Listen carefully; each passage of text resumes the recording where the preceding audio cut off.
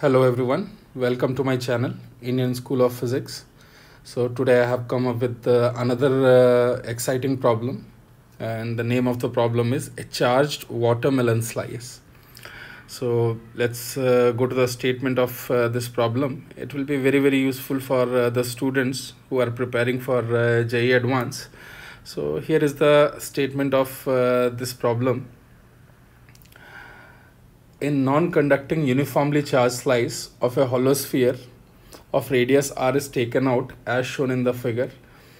There is a point P at the edge of the slice and C is the center of the sphere. If Vp and Vc are the electric potential at point P and C respectively, then the ratio of Vp and Vc will be. So this is the statement of this problem, and we can see here one slice has been taken out of this hollow sphere, and C is the center of it, and this point P is the point at the edge.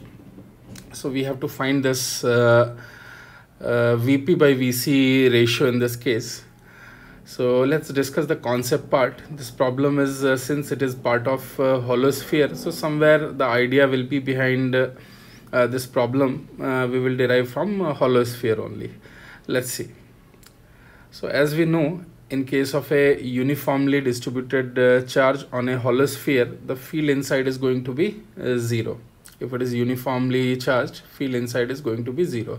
So we'll be keeping this idea in mind, and we are going to solve this problem. So let's say here, in this case, direct calculation of Vp will be very difficult in this case. It will involve integral and maybe few more points related to the information of this problem will be required in order to solve this question. However, in order to find this ratio of Vp by Vc, we can easily solve it. So let's say at some intermediate point between P and C, on the line joining P and C, the electric field components is having two components, Ey and Ex. As you can see here, these two components are Ey and Ex. Now what we are going to do is we are going to complete this sphere by adding multiple such pieces in such a way that we can obtain the entire hollow sphere, so that we can say net field inside is going to be 0. Let's say n such pieces are required in order to complete this hollow sphere. So n such pieces, if we are adding one by one, we are going to get this type of situation. Okay, so about this axis we are bringing one piece, and then we are adding into the previous one, and one more piece we are adding into the previous one. Like this we are going to complete this entire sphere here. Now in this case we can say if n such pieces are required for complete sphere, so for all these pieces this Ex will be pointing in same direction. As you can see here, this Ex is going to be pointing in the same direction. So total field at this intermediate point, I can say it will become n times Ex due to X component of field due to one slice.